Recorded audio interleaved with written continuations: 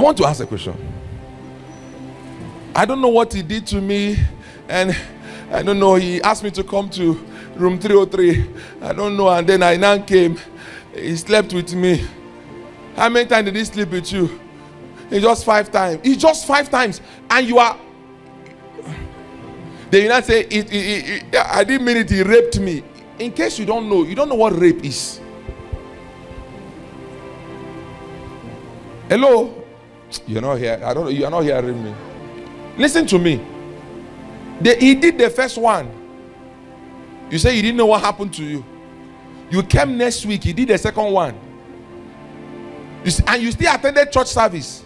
They sent you money. Because who are paying the transport? He told you again. You came 5 times. And you say you don't know what happened to you. Both of you should be arrested. And you are the first one to go and cry the victim. Is it because men cannot cry being a victim? Only God knows what you were wearing when you came for counseling. Only God knew how you laid hand and touched the brother. If you didn't give him a sign, he won't invite you.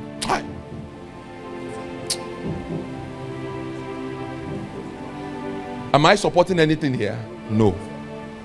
I'm saying that even the ladies giving the announcement, we need to question them.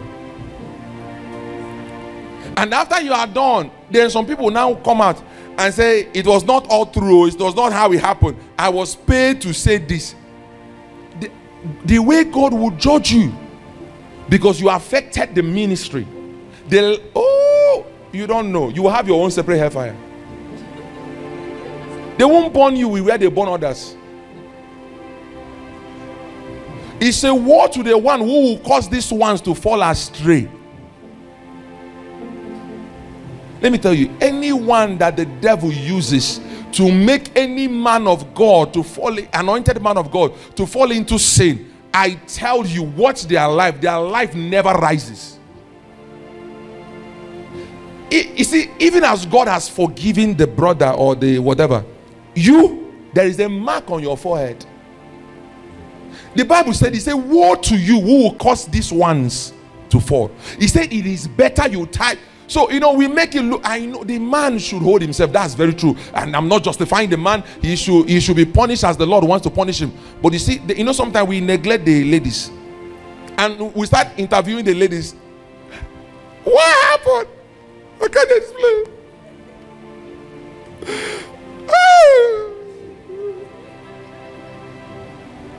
I will talk.